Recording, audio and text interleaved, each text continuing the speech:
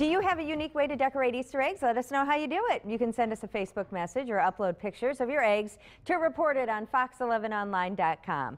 And we're sharing a lot of ideas right now. Duct tape, lace, just some of the things you can use to decorate Easter eggs. Michelle Hilbrand joins us with some of the ideas that she came up with this year. Just a few, because you came up with a lot, didn't you? Yes, there was a lot. Michelle raises chickens in Omro, and she has a blog. You can follow her on cherry blossoms and chickens. Yep. And you talked a little bit about the eggs, right? The wooden eggs that you're using. But you could use real eggs. You could hard-boil eggs. Yep. Okay. Any kind of eggs you want. You just don't want to get rid of these. When you spend so much time on them, you kind of want them to stick around for a little while. That's right. Okay, so the first idea is one I've been meaning to do, because I love chalkboard paint. You can use it in so many different ways, and you used it for eggs. Yep, and spray paint works better than painting it. Okay. Because you can buy chalkboard paint both ways, but spray paint. Yeah, so if whatever you have, try it on eggs, and then you can write messages on there, and then wipe them off, and next year write something new, put the kids' names on there, and add it right to the Easter basket. Isn't that just darling? Yeah, you can do anything. So that's a super cute idea. What's here under your cloche? I just found I went to the fabric area and found some neat embellishments, and just kind of wanted to go with the vintage shabby chic look. It's kind of shabby chic looking. Yeah. Very cool, and that would be great as a centerpiece. Yeah, and this is just a fishbowl from the thrift store. And upside an old down. piece of hardware. Yep. Oh, you attached that on top of it? Yeah, I just went to the restore, found an old handle, and aren't you fancy? And then you just use some of the, look at it, like a little tulle ribbon or something looks there. like a little tutu.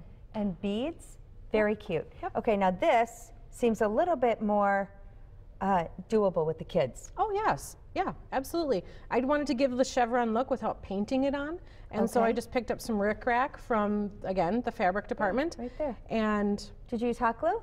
Regular glue? What do you use? I just use hot glue, but you could use regular glue if you don't want to worry about that with the kids. Okay, so paint it, rickrack, and there are your very artistic looking eggs.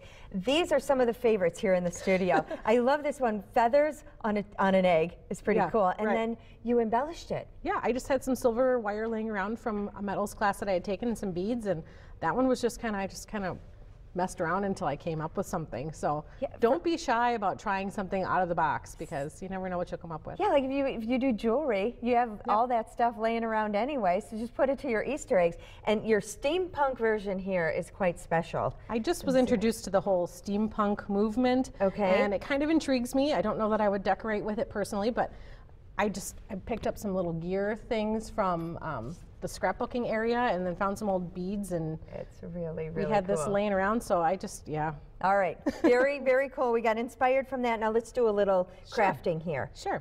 So this one I did with just, again, scrapbooking. I just took one of you can buy these embellishments, and I just cut out sections of them right on the sheet. You peel it off. Okay.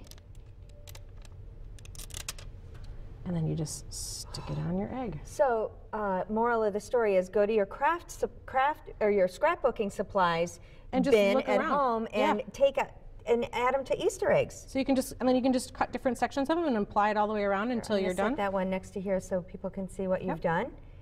That one is so easy. Again, kids, very kid friendly. Very cool. Very cool. Okay, and finally, duct tape. Yes. So I wanted a zebra stripe one, but I thought painting it on would be ridiculous. Okay. So I found this sheet of duct tape. You can use regular duct tape as well. I just cut it into strips. Michelle found these wooden eggs online, and we're going to put a link to that on our website, fox11online.com. Click on Good Day Wisconsin. We will also link her blog, Cherry Blossoms and Chickens. So but you could hard-boil eggs and do this too. You could blow out your eggs and save it forever, year after year. And look at how cool that is. Yeah.